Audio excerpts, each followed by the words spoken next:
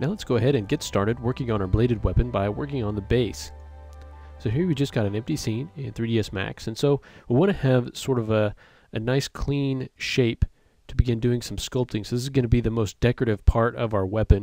You can do some sort of design on it, but it's going to be kind of a guard over the back of the hand and cover some of the base of the blades and the grip and so forth. So I want to start by just creating a plane rather than a cube, because I want to add thickness after I do some shaping to this. So we'll go ahead and go to Create Panel, Plane, under Standard Primitives.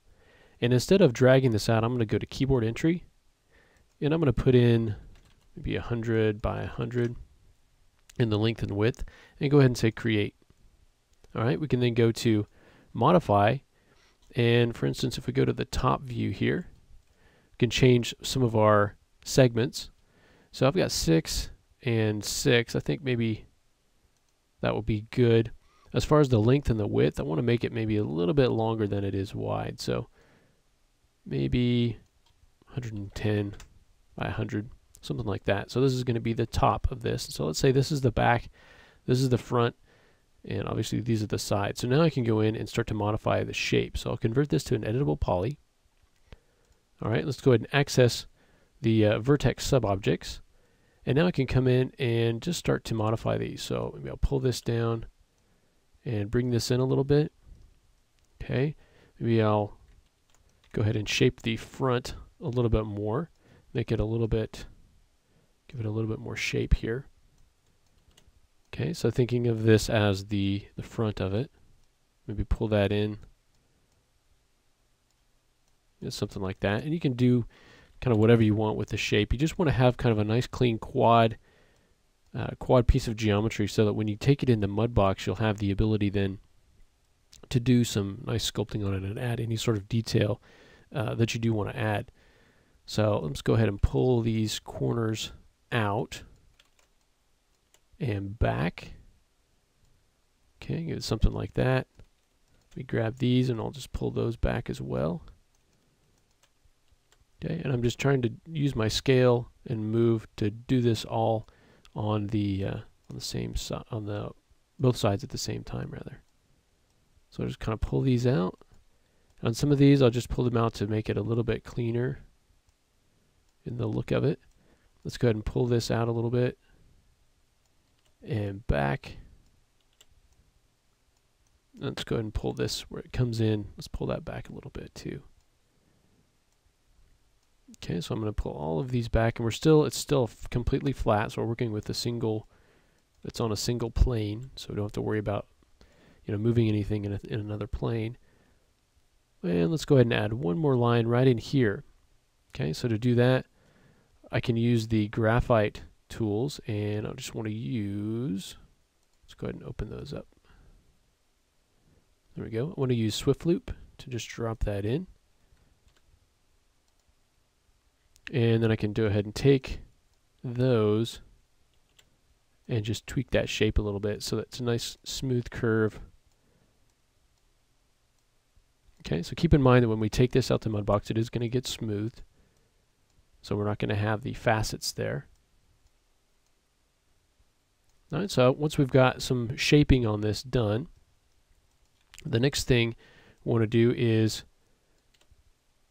kind of shape this in 3D. Okay, so right now it's just a completely flat piece. So if we go, you can see there in our perspective.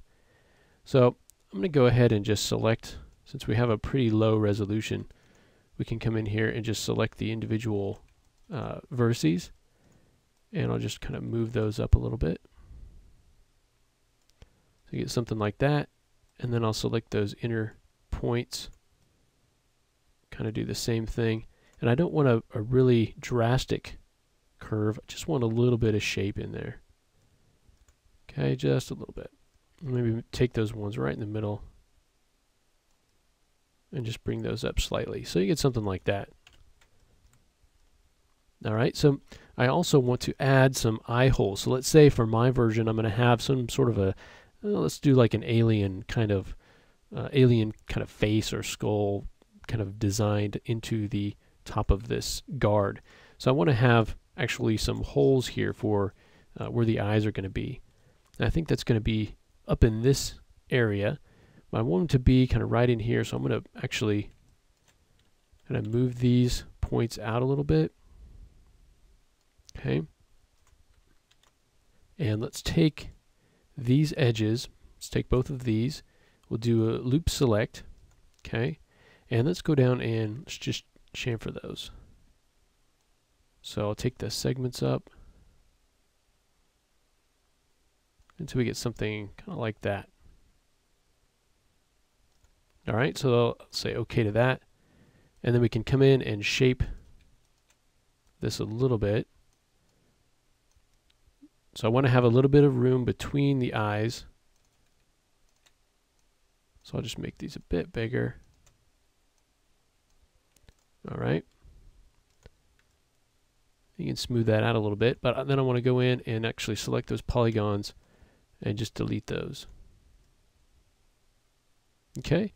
Now at this point, if you want to come in and kind of smooth this, you could, take these points and relax them, or you could just manually kind of move some of these points down. All right, and you'll have the opportunity. We're not going to do too much work on the topology and the shape of it here in Max, because we're going to be doing a lot of the smoothing and sculpting in Mudbox. So once we have this shape, we need to now add some thickness to it. So to do that, I'm going to use a modifier, and I'll just use a shell modifier. And let's go ahead and give it some. If we want to bring that, raise it up, we'd give it an outer amount. So let's just give it maybe something like that. All right, so I've got maybe an outer amount of 9 or 10. Get that 10 in there. So this is fairly thick. And I don't want to add one segment. I don't want to add a segment just yet. I will want to shortly, but I want to go ahead and collapse this into convert it to an editable poly, and then I want to shape it a little bit before I actually go ahead and add that resolution. I want to take the bottom on the front, so these points, and move those out. Okay, I want to take the points on the sides and move those out as well. So get all these points just on the outside, and I want to go ahead and scale those out and give it kind of a shape kind of like that. Okay, and we can do the same thing with the back. Actually, on the back, I think we want to actually do the opposite. So I'm going to pull this top back a little bit. Make sure you get all those points there. Okay, so now if we want to create another sort of layer here, we can go back to our Swift loop and add another line right in here. Okay, and then we can come in and start to extrude some of these polygons out.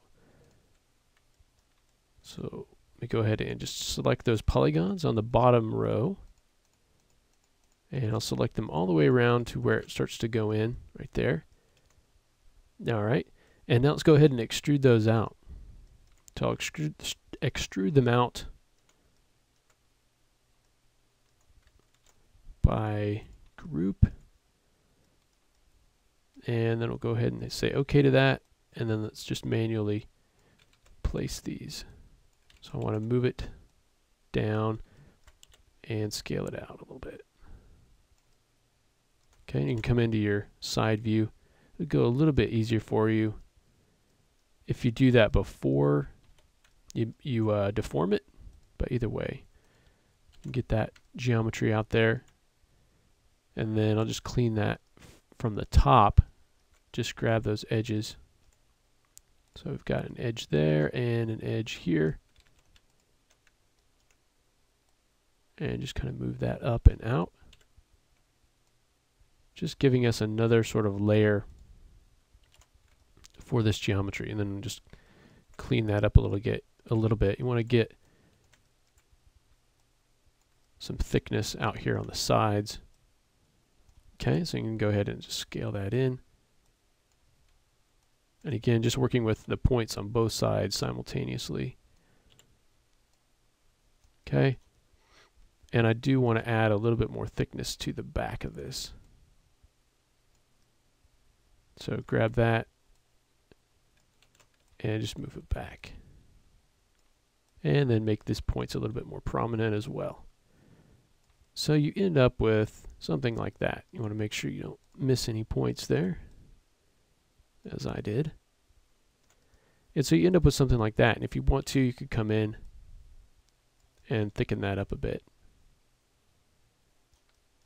Okay, and we'll have to do a little bit more work on this. What we want to do is create UVs for these pieces before we export them, and we also want to shore up any of the edges that we want to be especially sharp as we take those into Mudbox. So we'll go ahead and continue the process in the next lesson.